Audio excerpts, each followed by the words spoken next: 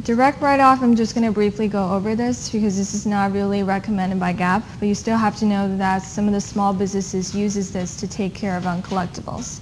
So up to now, what I covered so far is allowance method. Allowance means that we make an estimation, set a pool of allowances for uncollectibles up front. So the main difference between this allowance method and direct write-off is that this method here do not do an estimation before.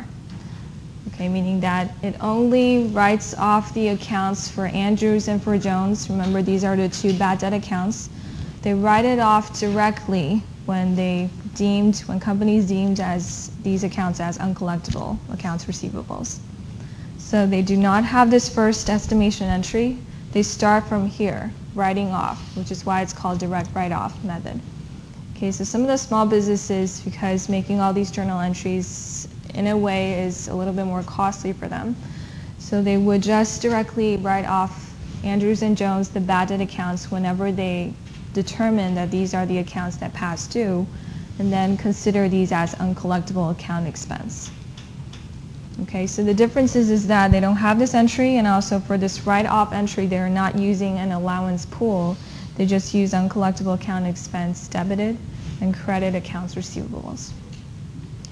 So the problem for this method, the reason why GAAP is not recommending it, is because notice that the time frame here, usually some of the accounts, because credit sales or credit service revenue has been constantly happening in the business on a daily basis, when it reaches the end of the year, if some of the accounts, some of the sales has been made close to November or December, when we realize it's past due, oftentimes it's the following accounting period.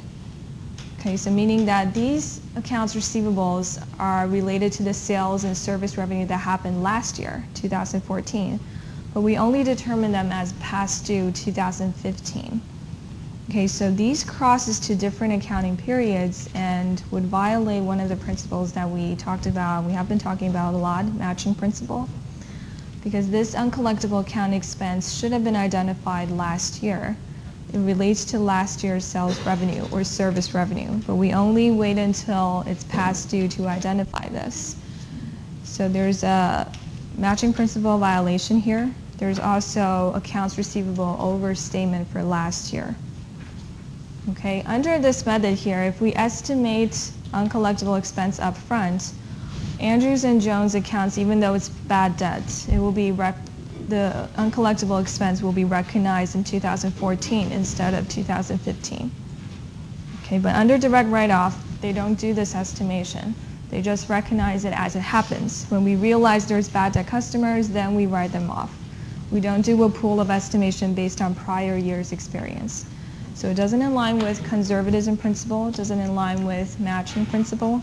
And also, if we look at 2014's financial statement, you will find accounts receivables overstated because these two accounts was not being wrote off earlier. Okay, so direct write-off, the reason why we're not using it is because